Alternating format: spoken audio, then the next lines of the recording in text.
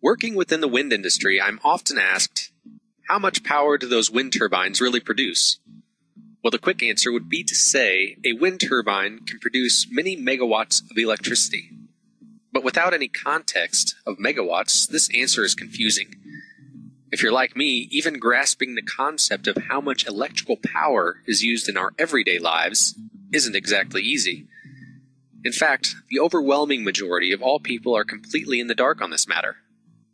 This infographic is meant to relate the electrical power we use in our everyday lives to a typical utility-scale wind turbine. In other words, what's watt in wind? Now, the first concept to grasp is watt versus watt-hours. A watt is the rate of electricity used by a device at a single moment. The watt-hours is the total energy used over a period of time. If it's convenient, now would be a good time to locate your power bill for an example of this next step.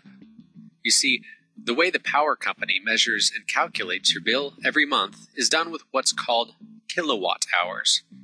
So what we need to figure out now is how watts and watt hours relate to kilowatt hours. Here's the easy math on that. Remember, the watt hour is the wattage of a device multiplied by the hours it is used. Now, dividing that number by 1,000 will change the watt hours to kilowatt hours. The reason we do this is to reduce the number of digits for ease of use. For example, 15,000 watt hours is exactly the same as 15 kilowatt hours, but this number is smaller and more practical to compute and communicate with. Now let's see a real-world example of this. Let's say you go out and buy a 300-watt big-screen LCD TV. You love that TV and watch it for 3 hours every day for that first month. That's 300 watts multiplied by 3 hours and multiplied again by 30 days in a month. That's 27,000 watt hours. Now that's a pretty big number, so let's divide that by 1,000. Now we have our kilowatt hours for the month. 27 kilowatt hours. So now you can see how time of use is a key factor in these equations. Here are some examples of common devices around the home and what their base wattage is. A CFL light bulb, for example, is around 25 watts, depending on what you buy. The biggest power hog of them all in your home is most likely your clothes dryer. This one is 4,000 watts. A fun exercise you might do is to find the wattage of the devices in your home. Remember, these numbers haven't taken into account the time of use yet, and unfortunately, your power company does not itemize your bill to show the use amount for each appliance. So use the previous example of the TV to estimate the power consumption of the individual devices in your home. Now, if you've got it, look back again at your monthly power bill. It should list your total power consumption for the entire month. And how is that listed? That's right, kilowatt hours. According to the U.S. Energy Information Administration, the monthly average consumption of energy per home in 2010 was 958 kilowatt hours. That's the same as 53 25-watt light bulbs turned on for 24 hours a day for an entire month, or that 4,000-watt clothes dryer running for almost 10 straight days. Now, your home might consume more or less, but we're going to use this average of 958 kilowatt hours for our next example.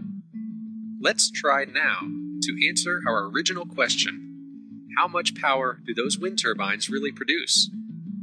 We'll even be very conservative and say that the wind turbine we are using for comparison is only operational for 25% of 1 month. Because as we all know, the wind isn't always blowing. So here's the full question. How many 958 kilowatt hour houses will a 1.5 megawatt wind turbine power in the span of a month, running only at 25% of the time? Let's go through the easy math on this and find out. A 1.5 megawatt wind turbine multiplied by 24 hours in a day, multiplied again by 30 days in a month, and then we multiply that number by 25%. That's 270 megawatt hours. So now that we have this number, how do we compare it to our 958 megawatt hour home? We'll have to convert our megawatt hours to kilowatt hours, just like the house, so we can then compute. This time, we have to multiply by 1,000 to accomplish this conversion. That equals 270,000 kilowatt hours. The last step is to divide that number by 958. If you're following along with your calculator, just round to the nearest single digit.